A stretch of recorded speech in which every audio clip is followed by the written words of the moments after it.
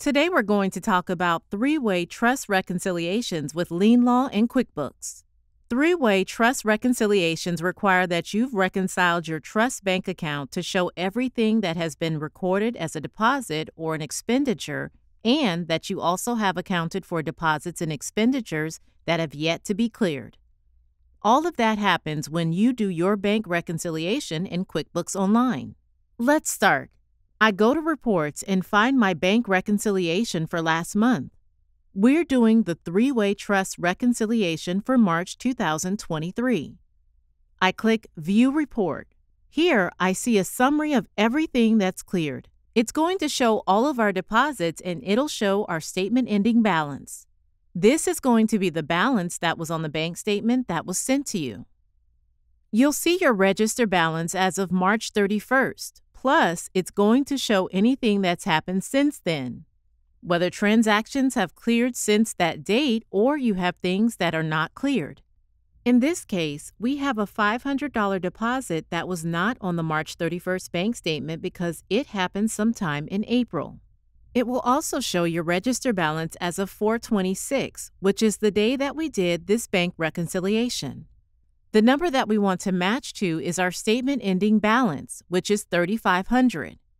You can see further down on this report, it'll show details of checks that have cleared, deposits that were made, and also this uncleared deposit mentioned just a minute ago. This fulfills all the requirements of reconciling the actual bank account. My first step, I save it by printing it to a PDF. You can see that this has already been saved. There's a folder, Three-Way Trust Reconciliation. That's where I put it. The next step is we're going to go back into QuickBooks and we're going to pull our balance sheet. Go back to Reports, pull a balance sheet for March 31st. I look for last month. I click Run Report. What we're looking for is that our trust account, which is this one, our new trust account shows $3,500. That's great. That ties into our bank reconciliation report. Further down, we want to see that our liabilities show that same amount. Here are our liabilities for our new trust account. It gives a breakdown of each person and their amount, and it shows our total liabilities for that particular trust account, $3,500. To keep things simple, export the report to Excel. Here is the Excel sheet.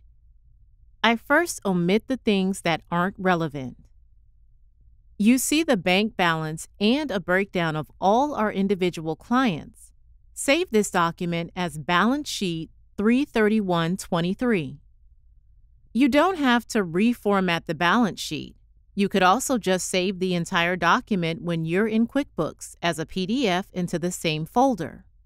Most state bars require law firms to be able to show that you have a balanced bank account that's going to show anything outstanding, cleared, not cleared, and your register balance. To stay in compliance, you'll also need a complete list as of that same date, your liabilities, and all of the clients and their individual portions of that liability. That's three-way reconciliation in LeanLaw.